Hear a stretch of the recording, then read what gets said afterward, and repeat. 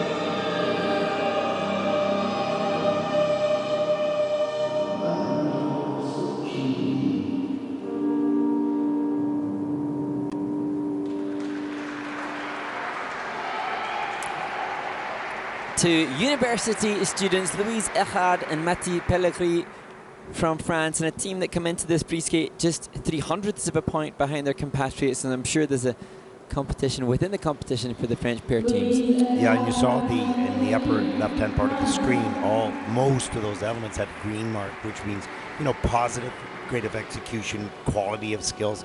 This is a very strong technical team as well. I mean, it's quite amazing that we're seeing the degree of difficulty early on in the competition, early on in the groups. So that's great to see, and good health for the pair discipline. Absolutely, to see split triple twist, thrown triples, and to see double axel or side-by-side triples, that an indication that the baseline of technical element score is increasing season upon increasing to a point where we can push towards the quads, hopefully, again. Yeah, exactly. Just got stuck on that replay. We'll see if it comes back in a second, but we're really impressed with the strength and the technique. Let's take a look here. Yeah. moving.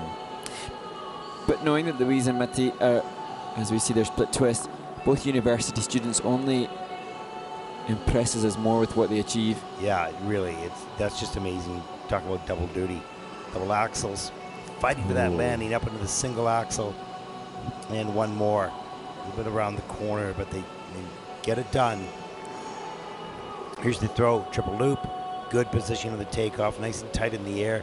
Just not comfortable yet checking out with the one leg, and she needs to make sure that she stops doing 2-foot landings because it becomes too muscle memory. Yeah, absolutely. So understandable if you consider all of the forces applied to the women's body upon the landing of a throw. You can understand the body's self-defense mechanism to cushion that with a 2-footed landing. No, it's a good point. But if you're going to go into seniors, you're going to need to land on 1 foot, and at some point you got to take the training wheel off. Yeah. And just wasn't sure if she'd get the final feature in the pairs combo spin because they just tapped down with the toe rather than the blade assist, which is a new requirement this year for that difficult exit. But it came in as 4. Happy days. So they got happy days. There we go. Interestingly, in this event, both in the short program and here, death spiral levels are low, the technical panel being strict upon the positions of the teams. 83.25. That is first in the free program, and I can totally see that within that program with a total competition score of 129.53. And that'll put them currently into first place. Here we go.